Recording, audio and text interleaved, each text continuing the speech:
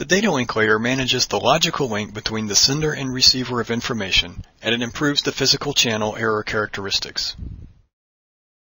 For DNP3, this is accomplished by beginning each data link frame with a data link header and inserting a 16-bit CRC every 16 bytes of the frame.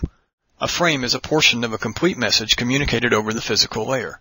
The maximum size of a data link frame is 256 bytes.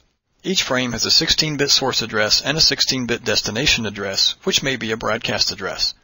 The address information, along with a 16-bit start code, the frame length, and a data link control byte, is contained in the 10-byte data link header.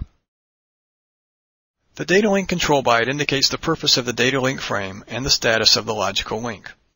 Possible data link control byte values include ACK, NACK, link needs reset, link is reset, request data link confirm of the frame, request link status, and link status reply.